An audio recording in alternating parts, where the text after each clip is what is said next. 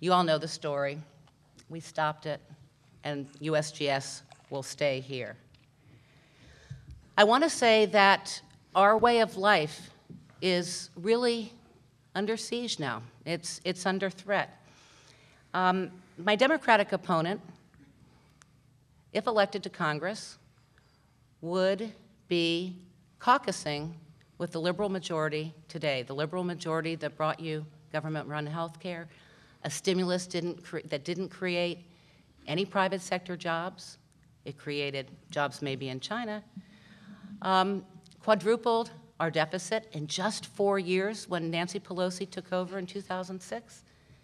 And so it's real clear. Which way do we want to go?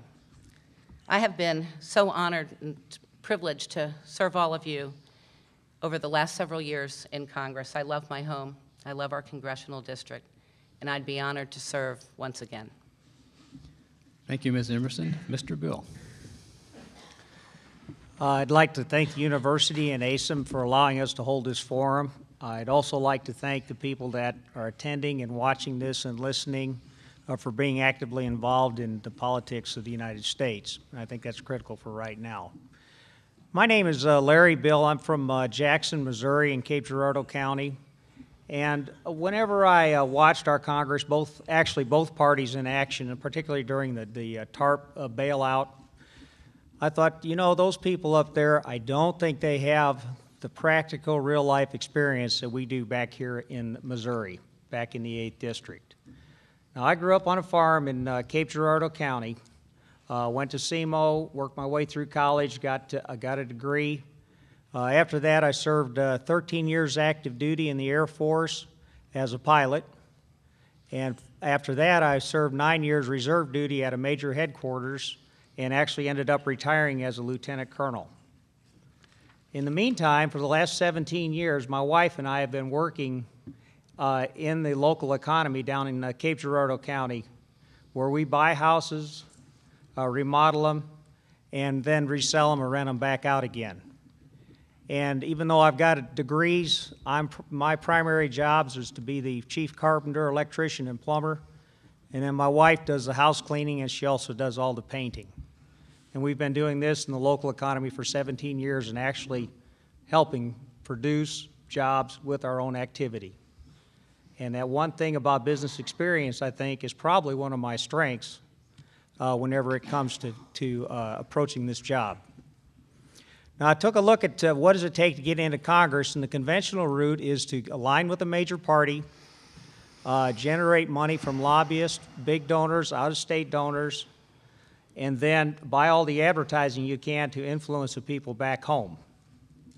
And I call that putting ingredients in the cake. And when you put the same ingredients in the cake, you still get the same cake going back to Washington. So I thought, let's take a little different approach to politics this time. Let's do something different. So I found out I could become an independent candidate, and that's one of the hardest ways to get on the ballot.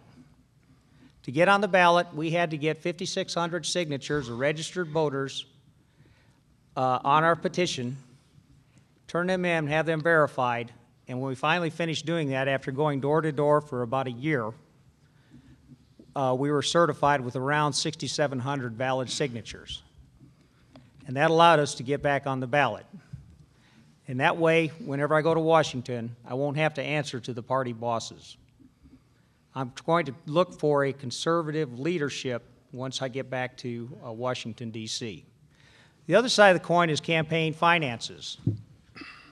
In our campaign, we have made the conscious decision to accept no financial contributions from any source except myself and my wife. And what we tried to do is be creative and use different methods. This is really going to be a good method for me right here at this debate to get our message out. And what we did is we went door to door and we would ask people, we would say, hey, I'm Larry Bill, I'm running for Congress as an independent, and the only way I can get on the ballot is if you, registered voter, would sign my petition. And sometimes these people were a little skeptical, and so I'd go, well, they'd say, what are you interested in? I said, well, here's what I think we need. I think we need term limits for congressmen. I think we need to reduce spending. I think we need to stop illegal immigration. and I think we need energy independence. And these people would look at me, and they would have, sometimes they'd have a scowl on their face. And they'd just keep listening to me, and I kept telling them, this is what I'm interested in, but when I got to the end of my pitch, essentially, as a salesman, they would say, well, it's about time somebody stepped up and took action. So, do you know we're $13 trillion in debt? Do you know we could have stopped part of the Gulf crisis if we didn't have the Jones Act? And I was just totally inspired by the amount of the electorate that I've met who recognize the problems in this country the way I did too. And so after doing that, often they would sign. And I appreciated it because I don't think they so much like me as the fact that in Missouri, people think that you deserve a fair shake. And that's how we successfully got on the ballot. Thank you. Thank you all for the opening remarks. The questions for this afternoon's debate fall into largely three general categories: the federal government's role in education, national defense, and the federal government's involvement in the economy. The first question goes to Mr. Sowers, and it's a two-part question. A recent law signed by President Obama changes the originator of federally funded and backed college loans. Instead of private banks issuing loans backed by the federal government, all federal loans will originate directly from the government. How do you feel about these recent changes in the student loan system? And secondly, do you support federal involvement in higher education?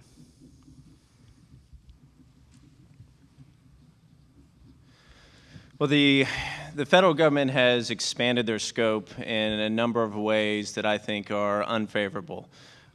Most notably is the Wall Street bailout and the government now owning insurance companies and owning large portions of large banks. I don't agree with that sort of insertion into the private marketplace. I have spoken a lot with a number of students that now have a crushing debt when they leave their undergraduate careers. The average student now leaves undergraduate with approximately $50,000, and that limits the amount of options that they have. So when you look at the federal government getting involved with the federal student loans, it's something that I don't think that you should have. It should be pure for profit, and there is some role for the federal government in that.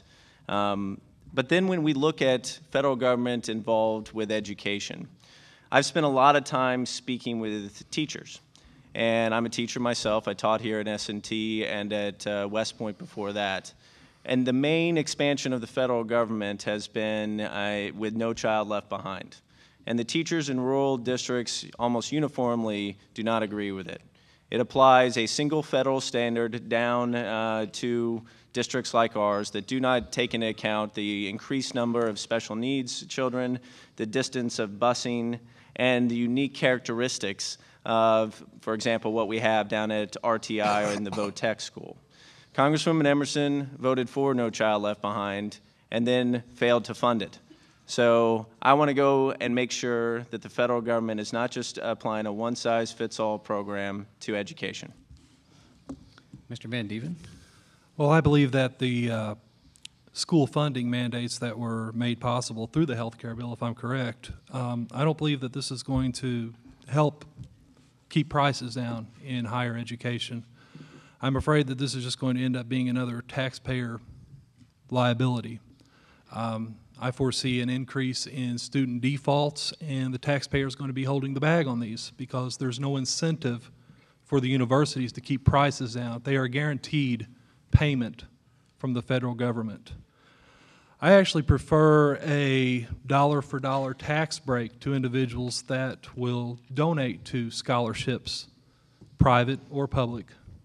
And I believe that more people will look at this, especially wealthy individuals. They will see this as an opportunity to donate their money to their alma mater or to a cause that they are in favor of, as opposed to giving taxes directly to the federal government. Thank you. Ms. Emerson? Thank you. Number one, I think we're talking about higher education. So number one, I am opposed to the federal government having total control over direct student loans. My daughters actually used private funding from private sector banks for assistance in their student loans. I think it's important to have as many avenues available so that our young people have options. And therefore, I truly am against the federal government being the only originator of direct student loans. With regard to federal involvement in higher education, there's absolutely no doubt that the research that's being done here at MS&T is extraordinary, whether it's energy research, whether it's military technology, whether it's the work that is done for Fort Leonard Wood. Some of that is federally sponsored, and I think it's a very important investment, because then what's happened in many cases is that the patents that are derived from a lot of the research are then taken to the private sector, and then suddenly you grow jobs in a community. So I very much support that, and I think that it's very important. Let me make a response back to Mr. Sowers on something with regard to the 8th poorest district. Number one, this is not the 8th poorest district. I'm sad to say it's the 67th according to the latest American Community Service, but it's not poor as far as our lifestyles go. Those make comparisons in median income, so the figures that Tommy gives compare us to Manhattan. Well, listen, it's a whole lot less expensive to live here. We have a much better quality of life. We have many more opportunities for a good lifestyle because it doesn't cost as much. And we also have 25% of all retirees in our district. Mr. Bill. You know, where the federal government took over the federal loans was just one more thing to rationalize the Obama health care plan. Really, I've kind of got mixed feelings about it, because when the original program was out, essentially what the federal government was doing by backstopping or backing up private bank loans, if there was default, they were still made 100% whole. So it was it's either if we win, I get it, if we lose, you get it type attitude and type approach. Now, I don't know if the default rates are going to go up. Probably they won't, because we'll have some capability possibly through the income tax returns to get some payment back, as opposed to injecting one more party in here, and the government may in fact come out ahead on this, as opposed to not being ahead. So right now, like I said, I have mixed feelings about it. I would rather the federal government was not involved at all, but if they're going to back the loans and take the heat, this is one opportunity for the taxpayer possibly to benefit as well. As far as federal involvement in education, I would like to reduce the federal involvement in education. I think we should reduce or eliminate the Department of Education, because the tax dollars that we end up sending there get siphoned off with bureaucracy in Washington, D.C., and then they get siphoned off in Jeff City, and by the time it hits back to the school, there's not much left for education. And if we can reduce that, I think we'll be much better off, and that's why I would advocate for elimination of Department of Education. Thank you. The first response to question number 2 will come from Mr. Van Dieven. The Senate recently voted down a bill that would have repealed the policy of don't ask, don't tell regarding gays in the military. What is your stance on this policy, and would you support its repeal? Well, I believe that this is an important issue that affects a sizable portion of the population. Yes, I would favor a repeal of don't ask, don't tell, just because I don't believe that it's really anybody's business what their sexual orientation is. And I would extend this also to gay marriage, and I can't state it any simpler that what transpires between two consenting adults is none of my business.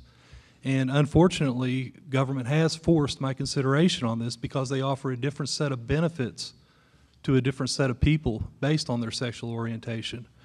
Adoption rights, some of the GI Bill benefits that our soldiers experience, and